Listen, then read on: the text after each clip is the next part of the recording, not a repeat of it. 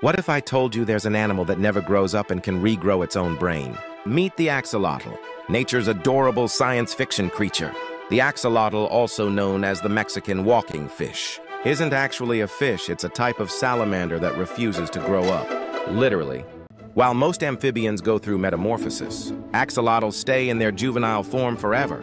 This rare condition is called neoteny, and it gives them their signature feathery gills and permanently cute face. But don't let that baby face fool you. They're biological superheroes. Axolotls can regrow entire limbs, spinal cords, hearts, even parts of their brain. Scientists are studying them closely to unlock the secrets of regeneration. Because who wouldn't want to regrow a lost part someday? They live only in one place on Earth, the ancient lakes of Xochimilco, Mexico. Sadly, they're now critically endangered due to pollution and habitat loss.